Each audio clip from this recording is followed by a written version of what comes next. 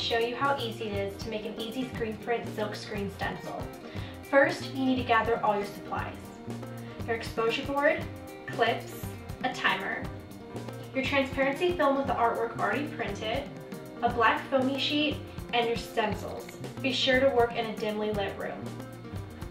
You're going to take your clear board and lay your transparency film down so that it's readable or how it would appear on your t-shirt. Take your stencil and peel the plastic protective coating and throw it away. Lay your stencil shiny side down on top of your artwork. Take your black board and lay it felt side down and secure with the clips. Be sure your clips do not cover your stencil.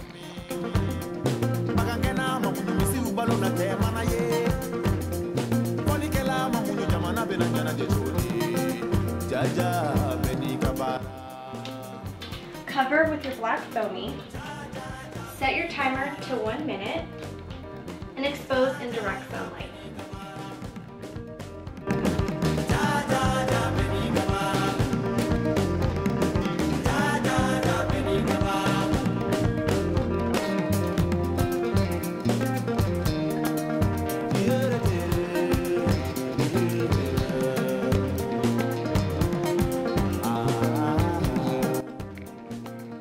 After you have burned your stencil, remove the clips from the board.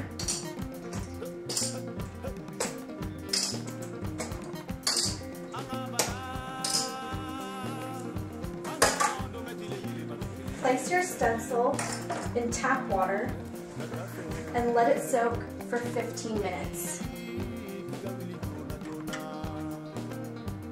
You should be able to see a ghost image.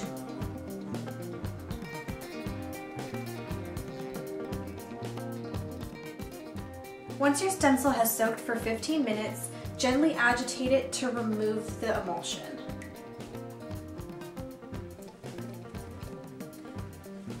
Place it on a plastic canvas and gently brush it to remove any excess emulsion.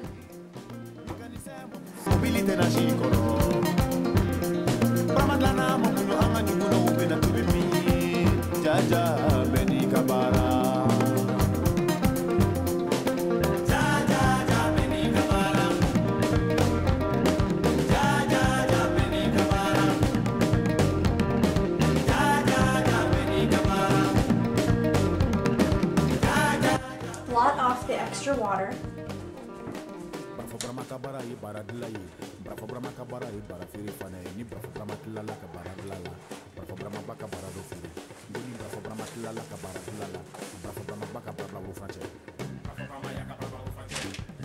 Place it back on the plastic canvas and set it outside in the sun to dry and harden.